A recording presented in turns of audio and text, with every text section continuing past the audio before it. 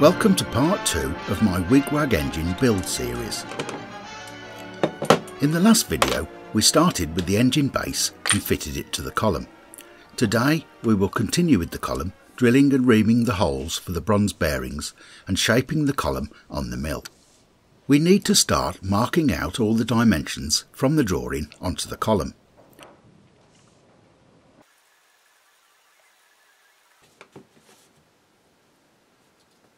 Our first mark is 10mm from the base, where the shoulder of the chassis tapers from.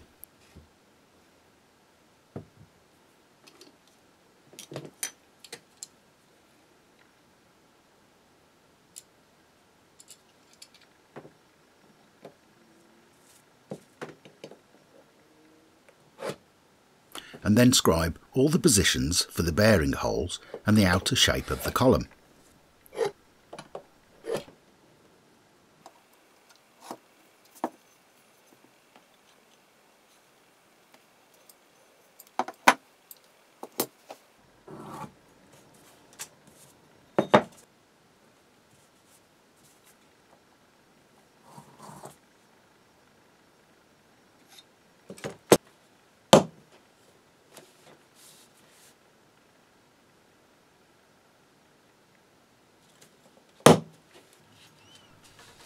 The port face details on drawing 7 need to be positioned on a 12mm radius from the pivot point, so this is scribed with the help of dividers.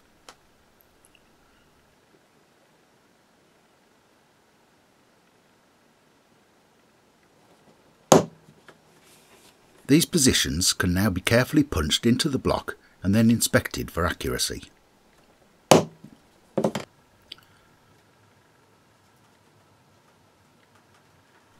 Two holes need to be drilled for the input and exhaust ports, and these are blind 2.5mm holes to a depth of 7mm.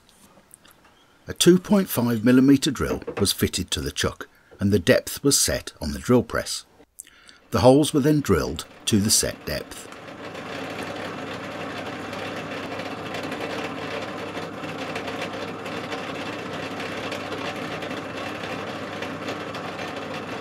The other two punch marks for the bearings were also drilled to give a start hole for the follow-up drills.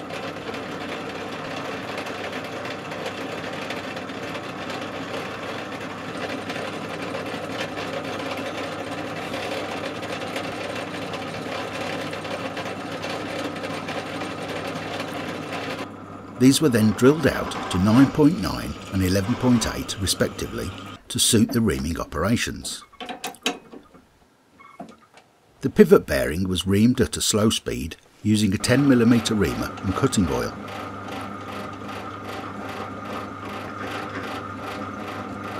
My 12mm reamer is a taper shank fit, so the chuck was removed and the reamer fitted to the drill spindle.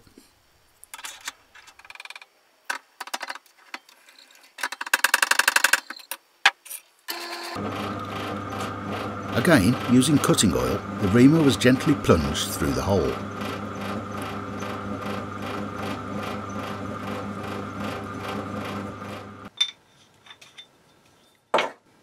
The next job is to cut away the excess aluminium from the column to form the shoulders, and then mill the piece to the drawing specifications. A 5mm drill was used to chain drill multiple holes, positioned just outside the scribe lines.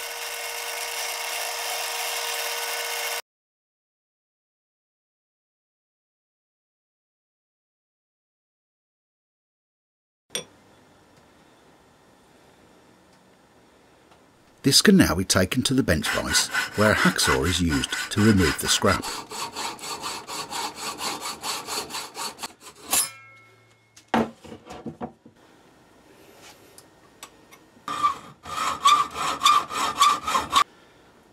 Alternatively, a bandsaw could be used to make the cuts, as hacksawing can be very hard work. I'm knackered. The flat edge left on the column can now be used to square the work in the mill and begin to remove the stock down to the scribe line.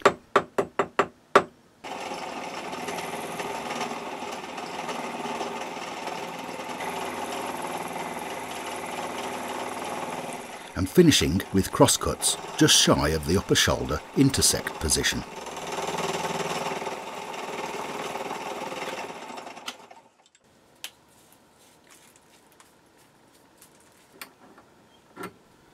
The workpiece was then set on an angle using a parallel as a guide and gently adjusted with the mallet so that the scribe line was perpendicular to the mill.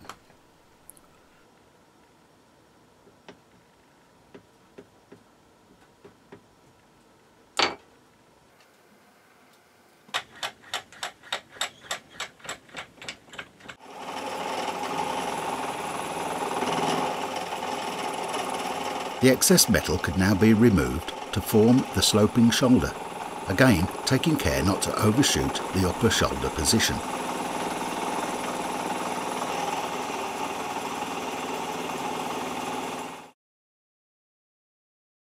Now if you're watching this and thinking, I don't have a milling machine, so how can I do that?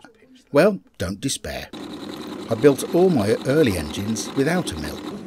Firstly, using my simple milling pallet fitted to the lathe, and then I bought a vertical milling slide, also used on the lathe. In fact, I built this entire engine using these methods.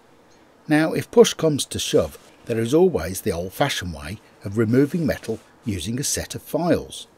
After all, many beautiful model engines were built back in the early 19th and 20th century using nothing but hand tools. So, as they say, there's always more than one way to skin a cat.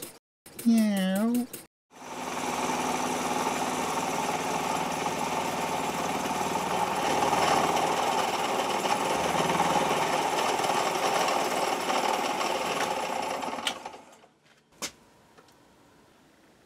The work was double checked to ensure the dimensions were accurate before being removed from the vise and deburred prior to remounting.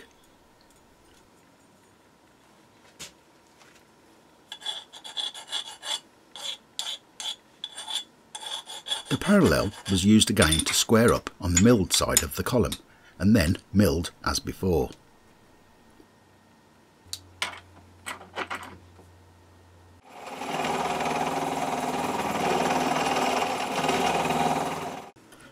Any material remaining at the shoulder intersection was then removed with a file. The column still needs holes drilling for the input and exhaust pipes, but we'll do that at a later stage. Now the dimensions are not supercritical, and this is about 0.2 of a millimetre oversize here, but considering that it was just eyeballed to the scribe line, I'm more than happy with that.